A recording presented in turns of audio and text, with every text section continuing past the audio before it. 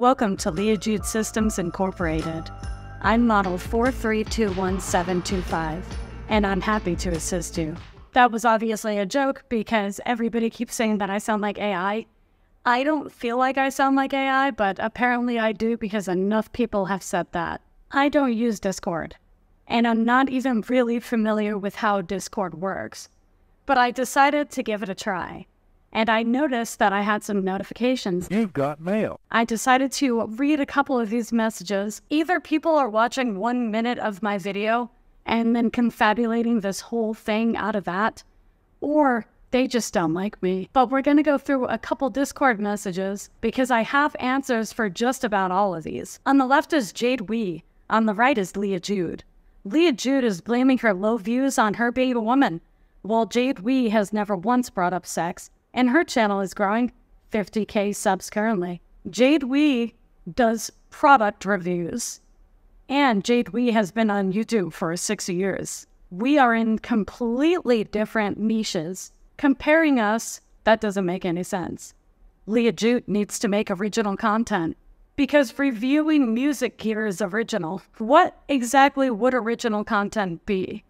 Because more people are doing gear reviews and plugin reviews than are doing anything like this. Yeah, Leah Jude's beat a day thing was big. If you listen to them, they're so bad and bland. Maybe that's true.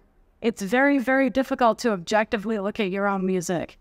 But coming from the other things that this guy said, I wouldn't go to him for a review on my music personally. Somebody says, she really out here posting low-quality 200-view videos like, I'm the voice this community needs. I'm doing the hard reporting. Yeah, it's not the size of the audience, it's what you do with it. I just realized that Leah Jude girl Weaver reacted to a few weeks ago messaged me like 3 weeks ago about the BW shit. LMAO. Whoops. So I figured out who I think this guy is. I think that this is one of the guys from OK We're Live. Yeah.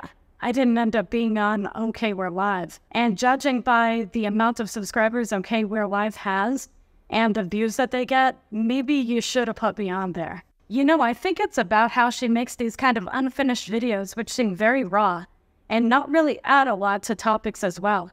Just watch her 2 vids. The timing of the vids that you watched, judging my entire channel by 2 of them when I have like 600, as far as them feeling very unfinished and almost scattered, it's because I don't script my videos. Someone says, I'm slightly confused why her mascot / logo is a bottle of liquor. What are we communicating exactly?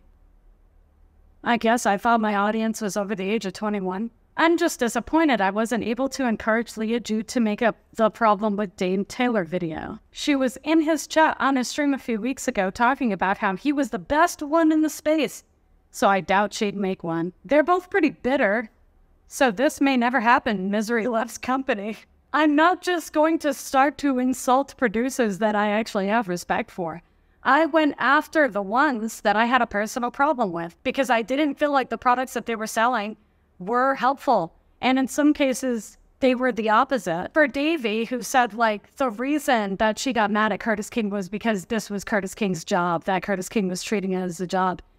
You completely tripped over the freaking point and then like walked away from it because that was not the problem that I had with Curtis King. I don't have an issue with people making money on YouTube. And if you have like an extra brain cell, you would know that. She seems to have run out of people to make these kinds of videos about. She needs to get into EA Ski. I also don't really have a problem with EA Ski. Like I said, I'm not just going to talk about every single producer one by one in alphabetical order. I made a beat a day for 1 year and no one would listen to that because I'm a woman. So this is the main reason that I wanted to make this video, because out of all the offensive things that I've said on this channel, for some reason the most offensive was saying that I feel like I would have been a little further ahead if I was a man. I don't know why people took such huge offense to that when they're busy blaming things like algorithms and gatekeepers and not having enough money for promo. And then I say, I think I would have been a little further ahead if I was a man. And everybody lost their collective shit. I think that a lot of men have trouble getting into certain fields because they're men. Some women have trouble getting into certain fields because they're women. That's just the way that it is. I'm sorry. If you know the difference between boys and girls Just, they go into different stuff typically. And when those crossovers happen, there is a little bit more friction. It doesn't matter if you're a man or a woman. It depends on what you're trying to do. Hate comments are not new to me. I get plenty of them. I just wanted to address the Discord thing. It's so strange to read other people's opinions about you, especially people that truly hate you, that you have no idea who they are. They're behind this like anonymous mask. And it was almost surreal because that's new. I haven't seen that anywhere else but the YouTube comments. And it was very interesting to see like how much people skip over and how they try to put my words into something that fits the way that they want other people to see me, just for their own gain. Even from people that I had respect for in the community before.